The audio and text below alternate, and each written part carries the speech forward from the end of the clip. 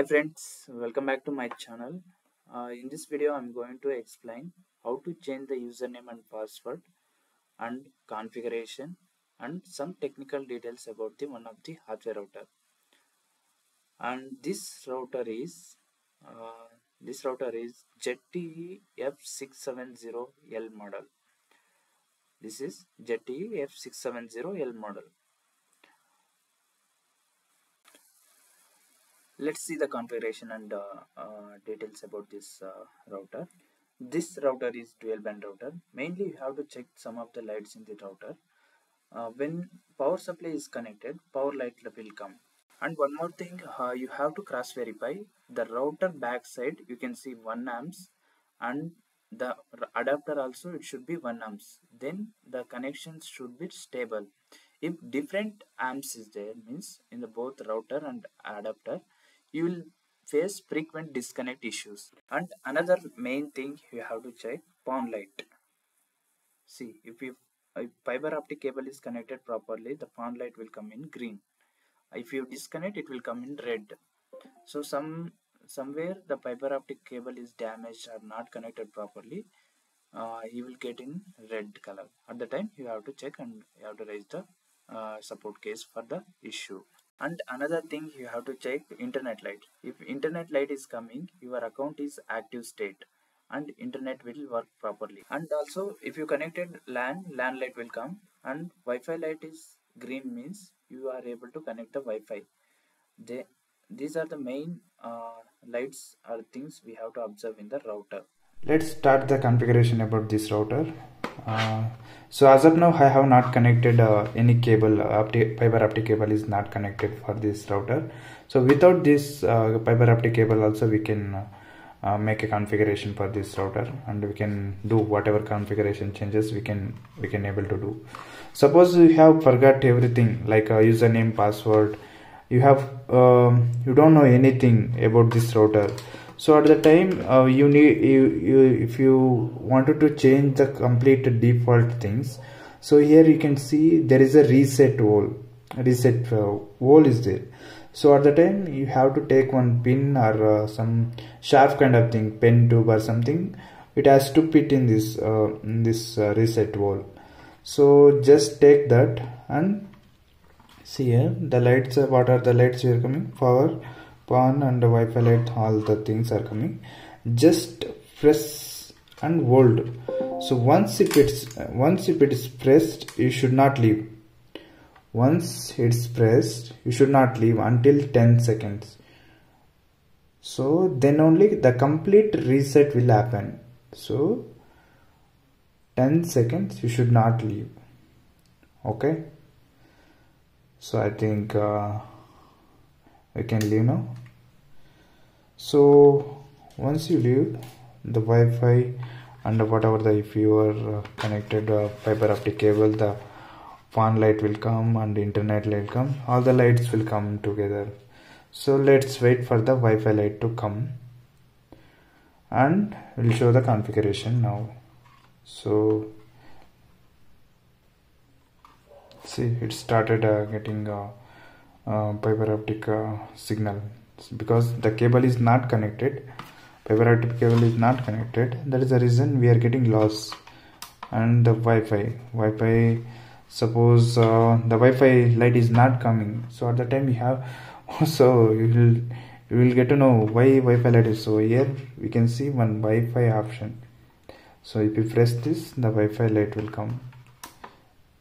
See, Wi-Fi is coming. If you unpress it will go. That is the reason. Let's try to connect now. So here we can see, there are 2.4 gigahertz and 5 gigahertz. There's a different two SSIDs. Here you can see, right, two different SSIDs. We can connect 2.4 gigahertz also. We can connect 5 gigahertz also. So if you are in the near to router, the 5 gigahertz will connect. It will work more faster. If you are far, if you are away to router, you can connect to 2.4 gigahertz. Suppose it has to happen both automatically, it has to happen, then we can, that is also we can make it one SSID for 2.4 and 5 gigahertz. That is also we can make it. Let's see the let's try to connect the router now. See, let's try to. I am trying to connect in the laptop. So let's see. So I am now connected with a different router. See here. We can see for now it's showing only 2.4 gigahertz v4. Last at the end v4 is there also you can see v4. So let's try to connect, and the password is here. Here you can see the password E2UGBA. So that is a password. So once you enter the password, just try to connect. Both like in the laptop or if you are doing in the mobile phone, in the Chrome, easily both are the same. You just need to connect the Wi-Fi. Once you connected, I will show you the next steps. So it's connecting now.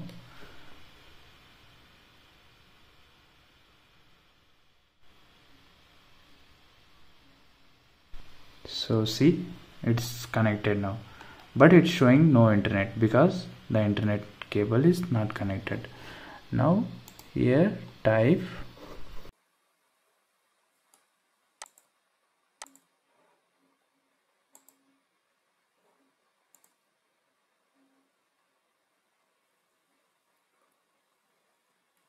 enter the default router IP, that is 192.168.1.1.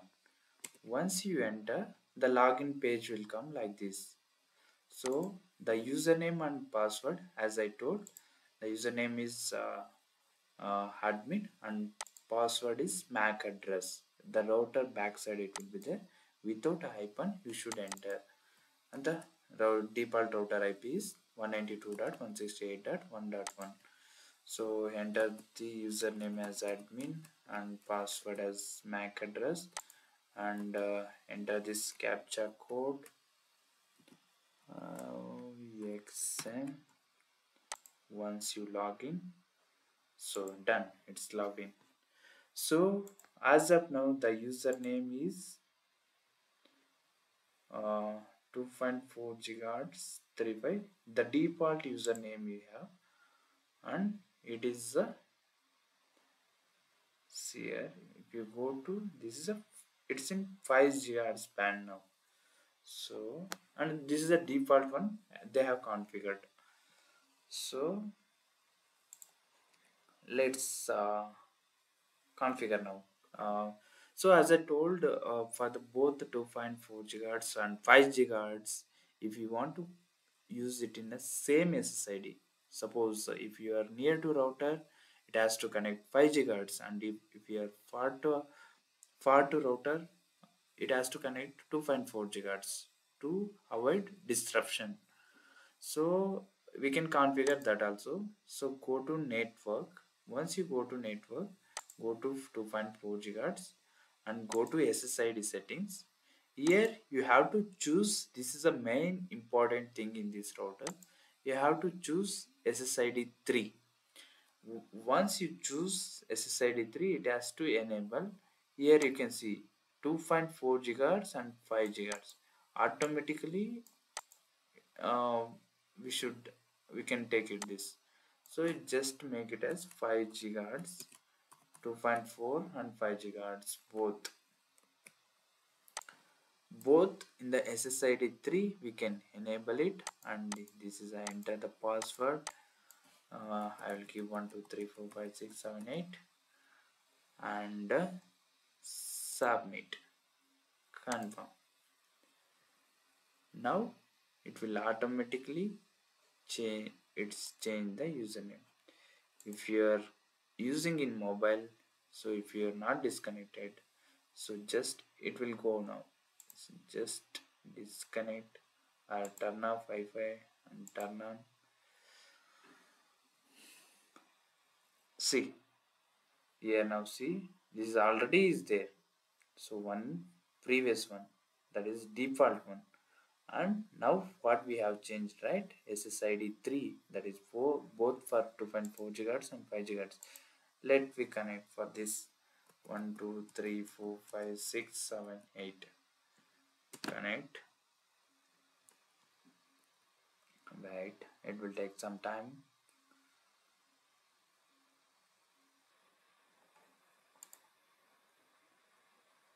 See, it's connected now. 2.4 gigahertz, and just try to log in the same router. It's already logged in, so it is not logged out. So the same way, if you want to choose, if you want to configure 5 gigahertz also, go to SSID settings, and you can give any SSID here. Because see here, SSID 5 is grayed out, already is enabled. It's a 5G and 2.4 gigahertz, both. It has the configuration we have taken in SSID 3. That is the reason it is grayed out. Now you can choose any different SSID and enable SSID, and you can give any name, and you can enter password, anything. If you want, you can enter the password, and once you submit, it will configure the 5 gigahertz in Wi-Fi. So suppose in the some uh, CCTVs it will not support 5 gigahertz. At the time we have to configure only 2.4 gigahertz. Other than this SSID 3, you can choose SSID 1 and enable. And if you try to give this 2.4 gigahertz, 2.4 gigahertz, and enter username and password, and if you submit, it will automatically come the it will show the 2.4 gigahertz with the username and password. You have to enter it. So this is how we will usually change the username and password. We have so many configuration details, how to block the any of the device, and we have so many configuration details in this. Please, if you like this video, please do subscribe. I will show more about this configuration details in next videos. Thank you so much.